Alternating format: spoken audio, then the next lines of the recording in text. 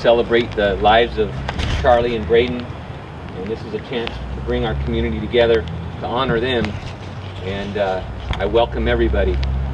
We'd like to involve all of you in the process as well as the kids. We'd like to talk a little bit about the grieving process and how we feel about things.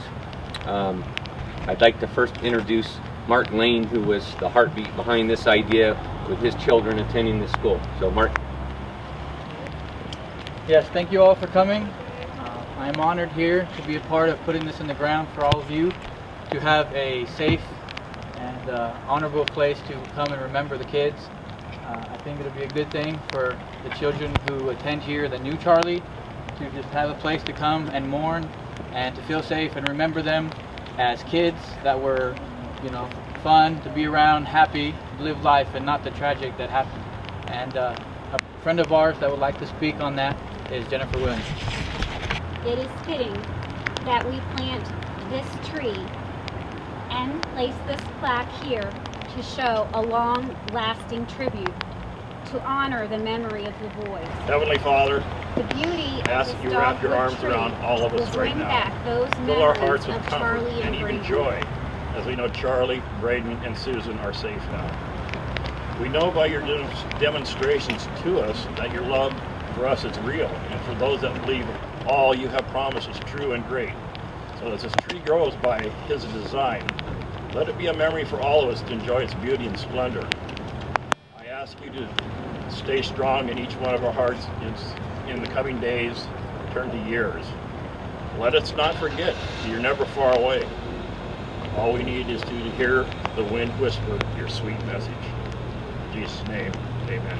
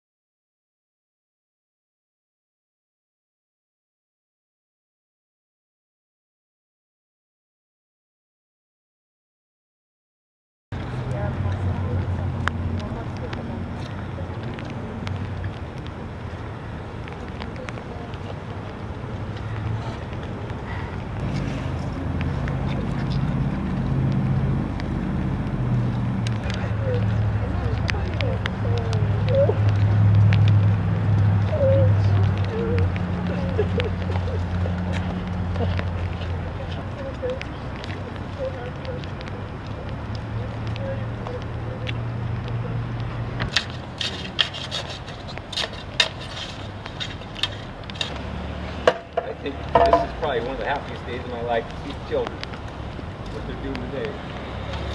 I want to thank the fire department for coming out today. You know, you're our heroes as well for what you do and protect us. And we thank you for your support. So thank you.